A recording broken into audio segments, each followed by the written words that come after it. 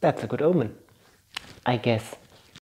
Welcome to Peppers Glowworms.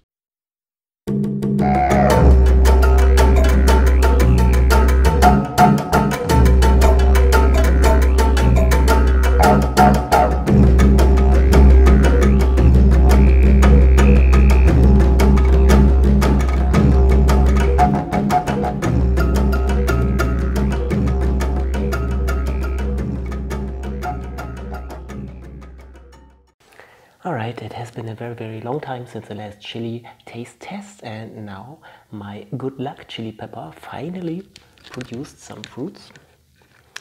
I think I had this plant a few years and it didn't produce any fruits. Seems to behave almost like a wild chiltepin, with being very hesitant to produce fruits, but now it finally has.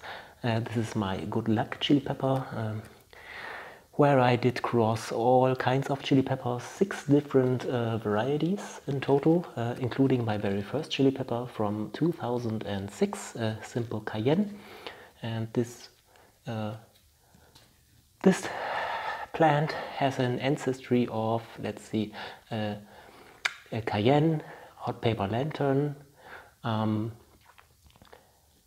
Siberian house pepper, a sibirischer Hauspaprika,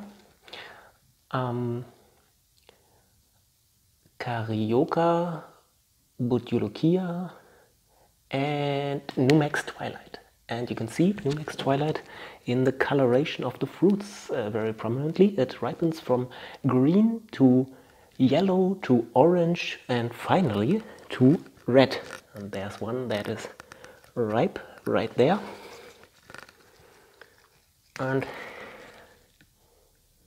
as I mentioned, I haven't been eating any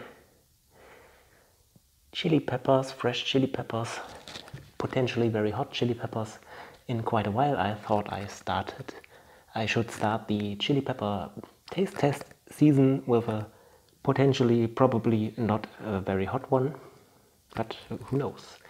It does have a Butylockia among its ancestors, so who knows, genetics can be weird, but I'll just try it. Yeah, nice fruits growing upright, not very much of them, but okay amount, and a nice big plant, nicely grown. I had pruned it intensively in the past, but without further ado,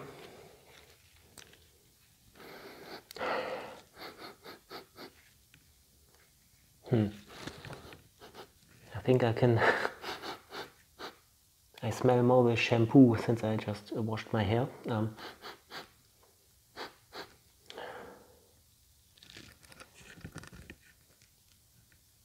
Let's just go for it.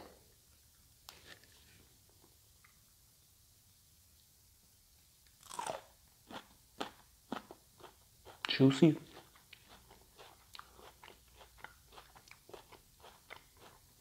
Not very sweet, but a